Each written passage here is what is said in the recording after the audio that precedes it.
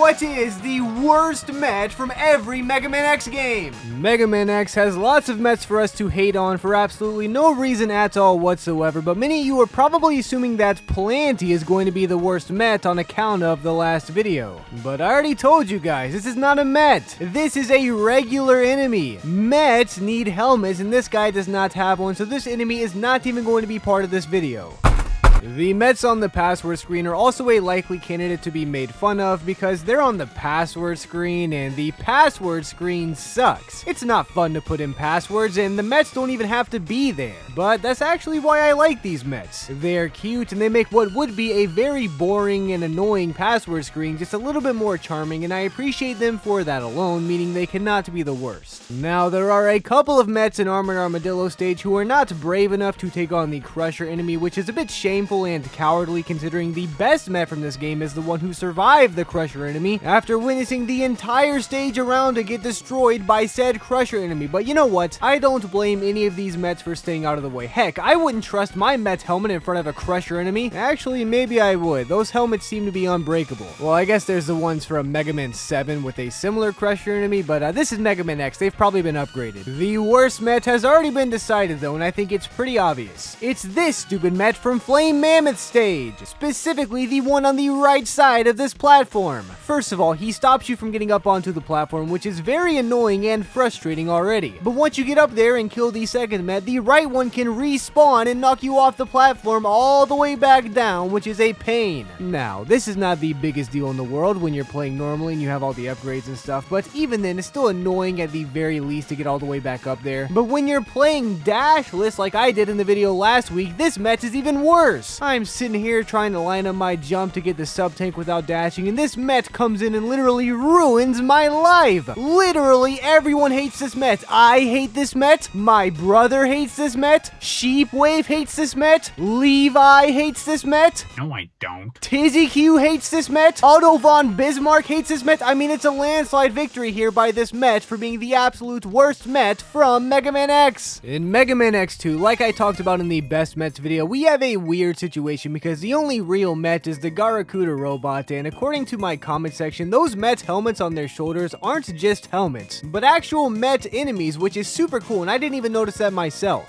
But with this being the only Met, it's hard to find one that would be the worst. We decided that the best one was the one that you could make fall into this hole over and over again because that's hilarious, and it really doesn't get much better than that. But it certainly does get worse, and I think the worst Met from this game has got to be the first Garakuda robot. You're probably thinking this is a very random choice, but I promise it is not. These Mets are very ugly as far as Mets normally go, and I mean very ugly. So ugly, in fact, that the first time you see this thing, you're probably like, ugh, and you wouldn't even notice the fact that it's a Met due to the sheer power of ugliness that it emits. I had to pass 3 or 4 of these guys the first time I played Mega Man X2 before I got used to it and realized myself. And because of that, the first Garakuda robot Met is definitely the worst. I mean, it's a big shock seeing something this ugly for the first time. Just like Mega Man X2 though, Mega Man X3 puts us in a pickle in the Met department here because the only thing we have that is a Met is the Meta capsule, and yes, I still think this is more of a Met in every way than Plenty.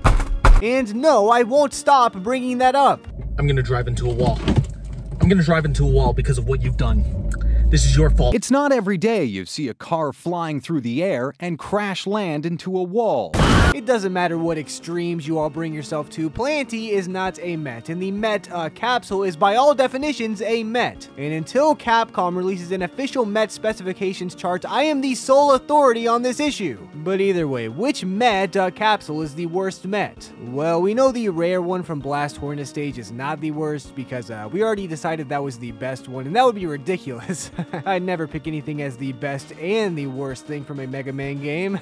Never, I would never do that. But even if that was something I would hypothetically do in a different video that you guys have probably never seen, I'm not doing it this time. The worst Met from this game has got to be the Meta capsule from Volt Catfish's stage, and specifically this one right here. I mean, none of these guys are that bad, but this one feels like the most annoying. I mean, sometimes I try to climb up this wall like any Mega Man X3 player would do, and then this jerk shoots electrical stuff at me. That's not cool at all. He's also in a real rough spot in terms of trying to kill him yourself, to the point where your best option is probably climbing on the wall to kill him, but we just went over why that doesn't go over very well. I mean, this enemy is just annoying in general. It's never fun to deal with, but this one specifically was put in the prime spots by Sigma to get in Mega Man X's way the most. So congratulations, this one specific meta capsule. You are the worst Met for Mega Man X3. Mega Man X4 at the very least has some very regular Mets for us to go over. Not to say that the last two games didn't have any Mets, but you guys know what I mean. Anyway, there are some Mets in a Conga Line and Magma Dragoon stage, but I'm sure you could imagine that I like these Mets a lot, especially if you watched the last video where I spent like 5 minutes explaining in far too much detail the roles of each Met that they take in a Conga Line, so none of these Mets are going to be the worst. I also said that the Mets in frozen solid blocks of ice were the best, so they can't be the worst either, even though it is baffling how they managed to get frozen in a block of ice when they have both night vision and communication with the rest of their Met team, which actually brings me to what the worst Met must be, and it's going to be more than one in this case. Now, I don't like giving out ties in these types of videos because first of all, I don't know how to put them on, but also, generally it's more satisfying to have one specific Met who is the worst from each game. But in this case, a team effort was made here to be indisputably the worst Met, and it's the team of Mets who allowed their Met friends and teammates to get frozen in blocks of ice. I mean, seriously, it's baffling enough that this happened at all, but if it was due to a lack of communication by the other Mets, or even worse, direct sabotage by the other Mets as some kind of sick practical joke or something, then these other Mets teammates must be the worst Mets, maybe of all time. I mean, this is inexcusable. It's Met abuse, and I'm not gonna stand for it. So to heck with all these Mets that allowed their Met teammates to get frozen in a block of ice. It's unforgivable, and all Mets responsible are the worst Met for Mega Man X4. With the first half of the terrible Mets taken care of, it's time to move on to the terrible half of the Mega Man X series, where I pretty much like all of the Mets. Or do I?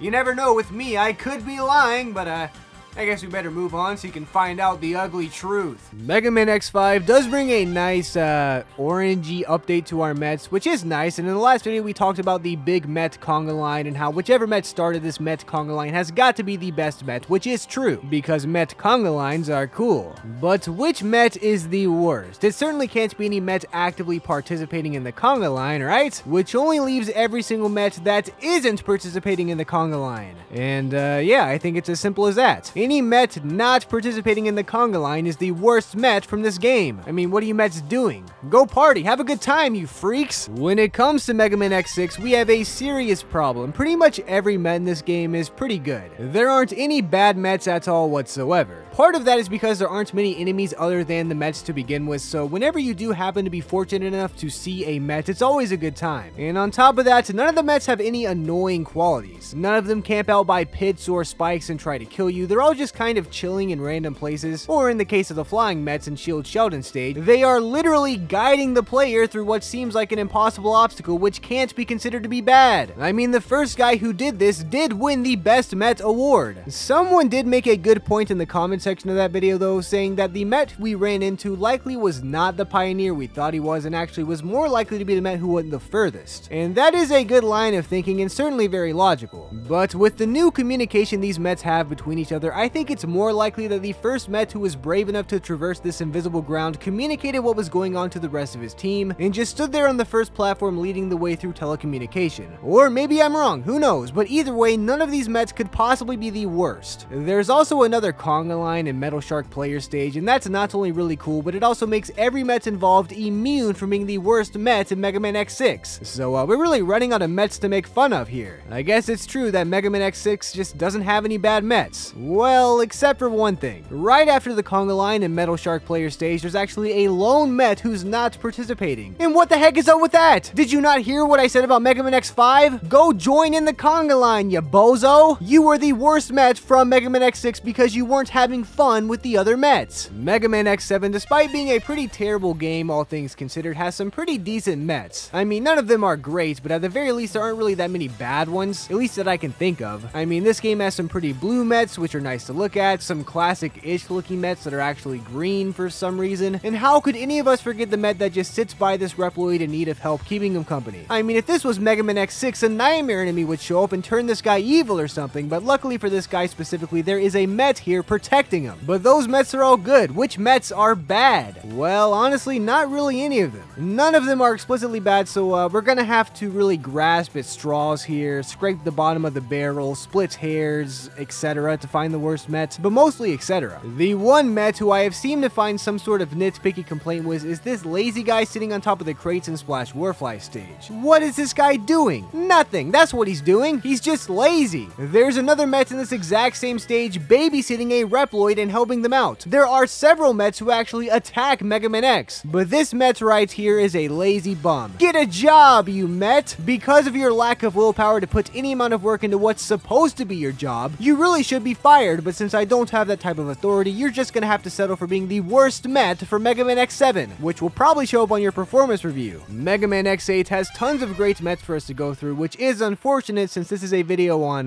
let me check my notes real quick. Oh yeah, this is a video on the worst Mets. Like I said in the best Mets video, basically every type of Met in this game is really cool, but one of these Mets made me look like a fool. And now I look like an even bigger fool because I rhymed that by mistake. But the Mets I'm referring to here is actually the mech riding Met who rides the mech Evangelion style. Now at first glance, there's nothing wrong with this Met. In fact, even objectively, if you sit here hard and analyze everything about this Met, there's nothing inherently wrong with the mech riding Met. But there is a problem here, which is the fact that in the last video I said I don't think I've ever seen a Met pilot a machine like this, and I talked about how this was revolutionary for Met kind. Now luckily, I did not call this Met the best, otherwise I probably would have had to delete my channel. But this was still a big blunder because I had a huge lapse in judgment Logan Paul style. I completely forgot about the best Met of all time, Metool Z. That's right, Metool Z was piloting an even bigger Met all the way in the Classic series, which was hundreds of years before Mega Man X8 ever took place. Meaning the mech riding Met for Mega Man X8 not only made me look like a fool for forgetting about our Lord and Savior Metool Z, but it's actually not even that impressive. This guy is a chump compared to the almighty Metool Z from Mega Man 6. In fact, I can't even look at this Met the same anymore. I don't think I will ever be able to look at Mega Man X8's mech riding Met the same ever again for the rest of my life.